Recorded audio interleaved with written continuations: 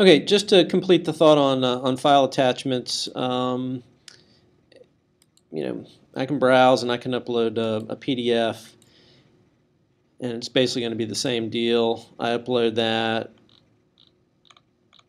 and again, with my screen resolution being such that this is large enough for you guys to see, there's a little bit extra scrolling that I have to do that you probably normally wouldn't, but I'm going to put my cursor where I want to insert that file.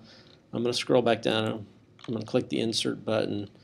I'm going to come back up here, and again, I'm going to go back and sort of take the first approach that I did with the Dr. Austin image of just typing over this link, 2010 11 phone list, parentheses, PDF. Now, a word about accessibility, or maybe a few words about accessibility.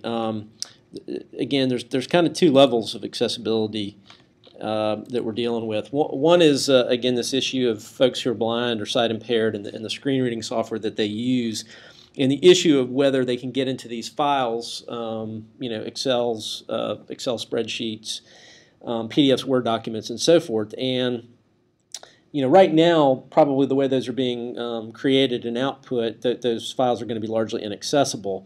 Now, Office of Disability Accommodations is working on some training materials that's going to provide some information about how you can go back in and do some styling on Word documents and output them in such a way that they would be accessible. And so it's going to be a little bit of reformatting and restyling. And again, this reliance on file attachments and documents is something we need to try to start working away from, or moving away from, as much as we can. And again, that option of pasting the paste from Word dialog box or the icon in that formatting palette is going to allow you an option to do that. The other nice thing, though, about this this output of or this restyling of Word documents is that you can then save those from Word to a PDF, and there's a couple different ways to do that depending on whether you're in a Mac environment or whether you're in a Windows environment, and I think ODA will cover that in their training materials when those are available. But you can output a PDF that's going to be accessible and keep those characteristics that you've created on the Word side.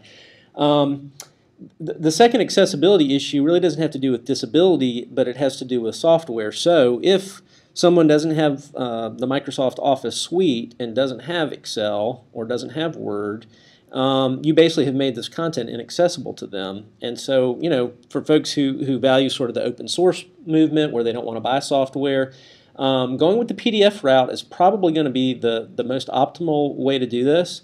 And so it's very likely, after maybe a little additional discussion, that we're going to restrict the ability to upload a Word document. And I think for Excel, there's probably not a good substitute right now, not necessarily a good way to handle that. But because you can output Word to PDF, and because Adobe provides a free PDF reader in Acrobat, and there are other open source options, we think that that's probably going to be the best way to go is once these accessibility materials or training materials are available, create an accessible Word document, output it as an accessible PDF, and let's go with uploading the PDF rather than the Word document if there's no other alternative.